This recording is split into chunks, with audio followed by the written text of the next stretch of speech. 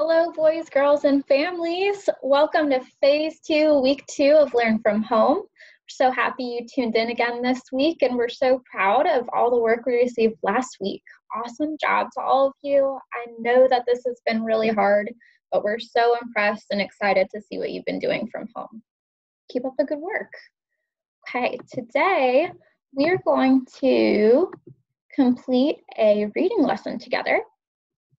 I'm going to go ahead and share my screen here so you can take a look at the materials guide with me.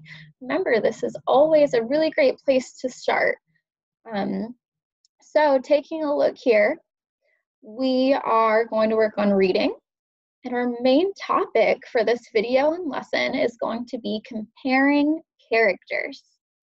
Now, comparing characters is something that we've done before, but we're going to review it again today. And we're also going to work on identifying character traits, feelings, and motivations. Okay, so looking over at our steps, step 1, video. If you're watching this, nice job. You've already completed that step. Step 2, reviewing our notes on comparing characters. All right, so let's go ahead and take a look at those notes together. And then you can revisit these on your own when you go to complete your activity later. For now, we'll just do a quick little review and recap. Okay, boys and girls. So anytime that we're reading a fiction story or fiction book, we really want to get to know our characters in that book, because getting to know and understand our characters helps us better connect to them, and it helps us better understand what the story is all about. That's ultimately our goal when we read, right? So we can describe all characters using 3 things, with those things being traits, feelings, and motivations. Okay, so let's take a look at these in depth together for a moment, starting with traits. Scroll down. Okay, so traits describe a character's personality and also tell a reader who the character is through actions, thoughts, and dialogue. Okay, so in other words, traits are something that is seen through the way a character acts, thinks, and also what they say. Traits describe the personality of a character, which means they more or less stay the same. Somebody's personality typically stays the same. So traits are something that you are going to consistently see in a character. So for example, those who know me know that I really love giving and receiving hugs, right? My students especially know I just love receiving hugs from people I love. So people then might describe me as being a warm and affectionate person.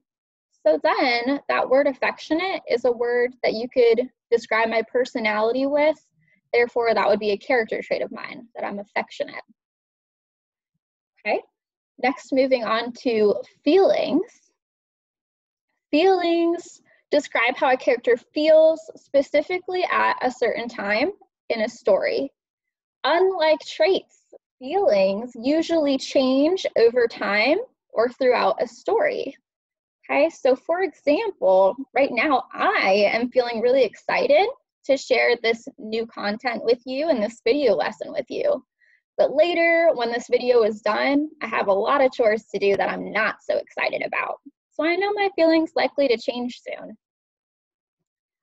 Okay, lastly, character motivations are the reasons behind characters' actions. So the reason why they do the things that they do. Okay, so for example, I am motivated to continue teaching and supporting you, and that is the reason why I am making this video for you and why the other third grade teachers are also making these videos for you. Our motivation is to keep teaching and supporting you. But just like feelings, motivations can also change through a story.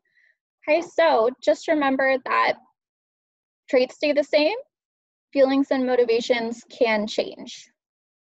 Okay, as a reader, we want to really be stopping to think about characters and their possible traits, feelings, and motivations while we read. So we're going to do that together today while I read a story to you guys. This is a story that we're familiar with. I believe all of us have read it before in our own classrooms, but it's a great one to revisit, especially for characters and those feelings, traits, and motivations. Okay, so the book we're going to read together today is Verity by Janelle Cannon.